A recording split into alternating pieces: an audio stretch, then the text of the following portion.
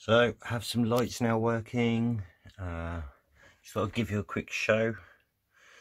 So we have the main station entrance lights there. All the shops, as you can now see the details.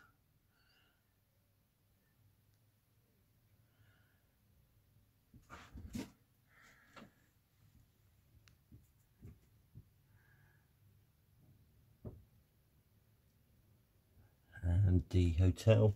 Haven't finished wiring up the church or the pub yet, and the street lights. I need some resistors before I can finish wiring those. I just thought I would show you if it will zoom in. I don't know if it will. It's not zooming very well. But interior of the building. There's people queuing at the ticket booth there.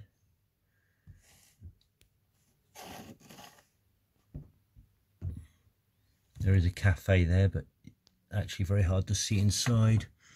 There's an office there.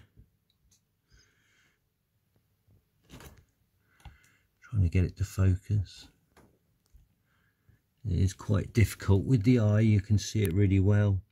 It's the parcels office. Some people there, but it's hard to see them with this light. So with the naked eye, it's actually pretty good. As you can see, it's starting to come on. Just need the street lights and the rest. And obviously the platform lighting and main lights along the platform. And it's really going to start to look pretty good. So I just thought I'd give you a quick show of the progress on that so far. Hope you like it. And I'll see you all soon. Thanks for watching. Bye. I'm back again. Just forgot to show you the under lighting that I was talking about under there. So under my platform is all lit up. So I have all the platform trolleys, brute cages, etc. under there for stacks of newspapers for the mail trains and parcels and stuff like that. So, and I've got a few over the back there as well. So they're the Backman brute trolleys and cab thing, and the scale model scenery cages look really good.